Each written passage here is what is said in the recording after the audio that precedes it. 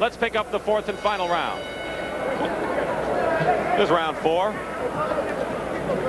Pryor coming in, and in round 2, Valdez came right at Pryor and won that round convincingly. Both swinging wildly at this point. Right. Pryor, for the first time, started to go with a jab, which he must do, because he's got to get him on, back him up with a jab, and then let his shots go. Then he'll be able to nail the oblique. But just running in with the hooks in the right hand, that don't mean nothing. Well, he may have more of a plan now, and you can see he's definitely leading with that jab to try to set up his other punches. I feel sorry for the oblique. Every time he makes a move, his shoulder hits the ropes, because it's a very small ring and no place to hide here. Because Valdez is tied up Pryor as much as he could. He'd like to have about a 29-foot ring.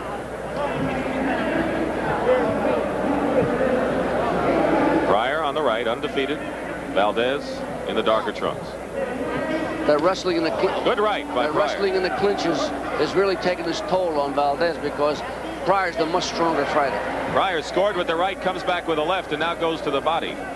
And Valdez once more trying to tie him up. Good combination by Aaron Pryor, and a strong left hand, right hand. The right hand countered by Diablito was great. Diablito comes right back. That's his game. He's got to counter Pryor. That's what he's got to do. Fourth round scheduled for 10, Angelo. Dick, when guys are coming in like that and they get nailed with a punch, the guy doesn't have to be hurt. Good right. Snap Valdez head back. And now he's going after him as Pryor. Valdez against the rope, and he is hit solidly again.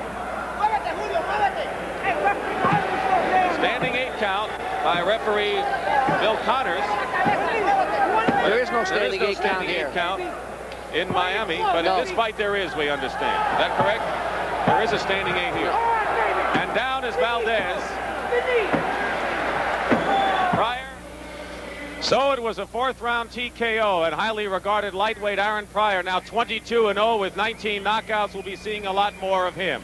So today on the CBS Sports Spectacular, we saw the master, Wilfred Benitez, and we didn't know what kind of a motivation he had coming into this fight. Was he looking ahead to another fight with Sugar Ray Leonard? The answer is yes, but he wasn't looking past Irish Johnny Turner, who had the chance of a lifetime, slip by him this afternoon. And Benitez now very much alive, 40 fights still, only 1 defeat. We'll be at Muhammad